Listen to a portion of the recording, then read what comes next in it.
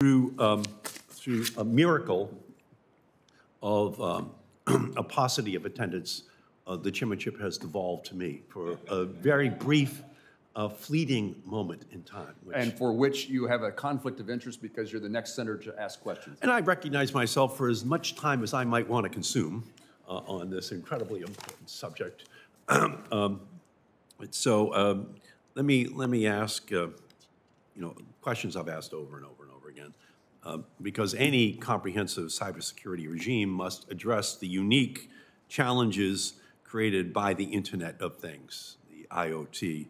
And the Internet of Things includes all of the Internet-connected devices increasingly prevalent in our everyday lives, such as connected refrigerators, laundry machines, dryers, baby monitors, smart locks, with as many as 75 billion, can I say that again? 75 billion Internet of Things devices projected to be in our pockets and homes by 2025. The Internet of Things will also stand for the Internet of Threats until we protect this omnipresent technology from hacking and cyber intrusions. That's why I introduced the Cyber Shield Act with Congressman Ted Lieu, legislation to create a voluntary, can I underline that? Voluntary cybersecurity certification program for Internet of Things devices. Our bill establishes an expert advisory committee to create cybersecurity benchmarks for Internet of Things devices.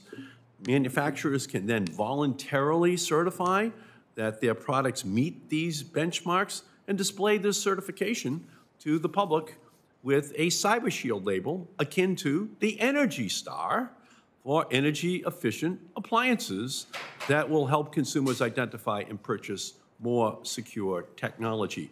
I'm very proud that President Biden included a new Internet of Things labeling pilot program that mirrors my Cyber Shield Act in his May 2021 executive order on cybersecurity.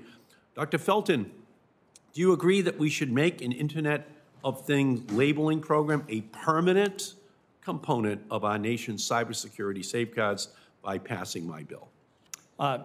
Yes, I think having a permanent program of that nature would certainly be helpful. There's an old saying that the problem with many of these devices is you can't tell if it's secure by looking at the box. And having a label that can be on there that consumers can recognize and having people be able to count on that into the future would be valuable. Okay, great. And Ms. Tamarello, same question. Would that labeling program be helpful?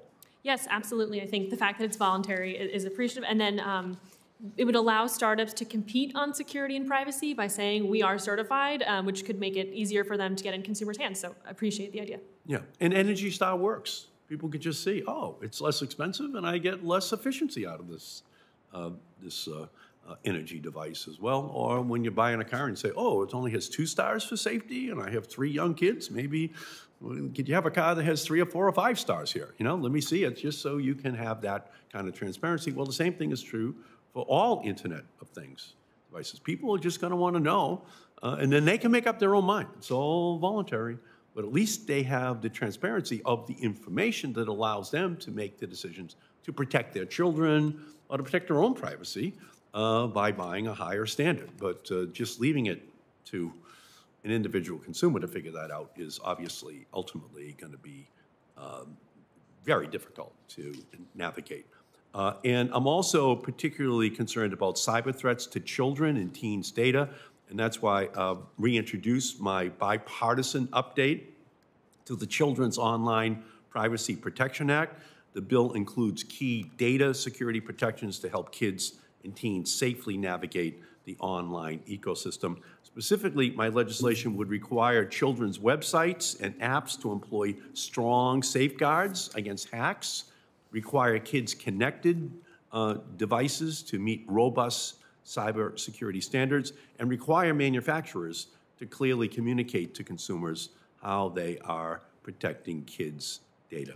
So, Ms. Rich, do you agree that we should enact heightened cybersecurity protections for children and teens online? Absolutely. Yeah, thank you.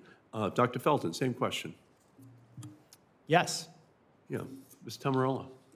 Yes, as long as we're not encouraging general audience services and products to collect more information to try to suss out if they have children, as long as this is child-directed, I think that makes sense. Child-directed, yeah, Mr. Lee. Absolutely. Yeah, thank you. And so, again, that's why Senator Cassidy and I have introduced this legislation.